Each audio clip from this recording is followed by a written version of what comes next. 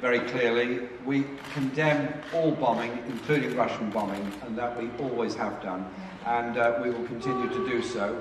We've also called for and supported a UN investigation into war crimes that may well have been committed in Syria.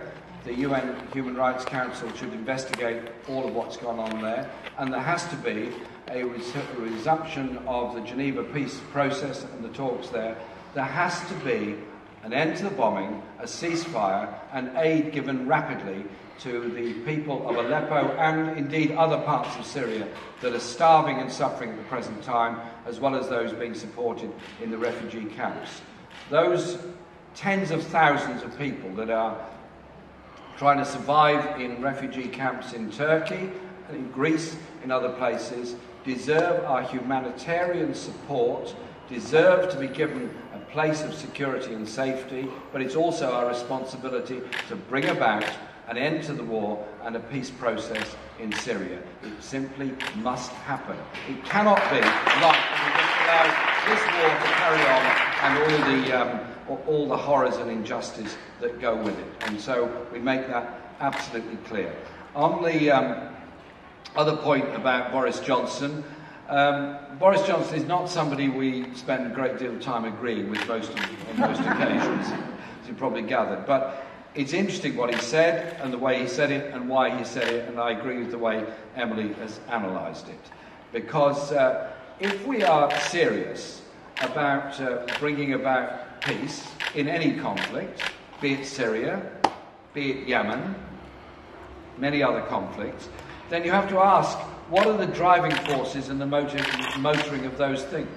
One of them is, of course, money. Another is often resources. Another is arms sales and the ready supply of weapons.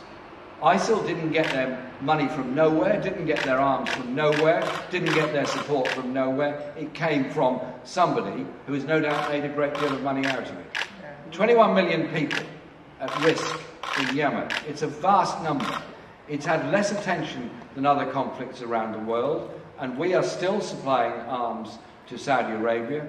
And indeed, this is my concern as to what the Prime Minister was doing in her meetings with the Saudi Arabian government, but also with the Bahrain government, where there has been the consistent and persistent imprisonment and denial of freedoms of democratic activists and human rights activists in Bahrain. Where we can make a difference, we should do so. And if halting arms supplies and sales makes a difference, then let's do it, because it's surely our contribution to bring about the kind of democratic, peaceful society that we want for ourselves and we want for everybody else, where we can make a difference to help them achieve it. And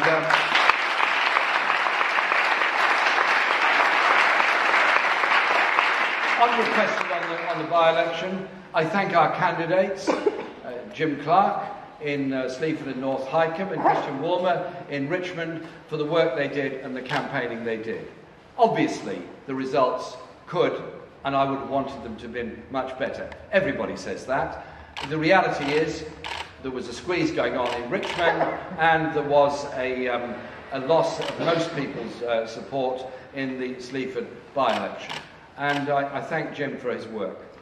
As we go through the Christmas period and the New Year period, I think the effects of the autumn statement will begin to unravel. The admission by the government that 6 years of cuts, 6 years of austerity, has damaged local government services, closed libraries, swimming pools, underfunded schools, underfunded social care.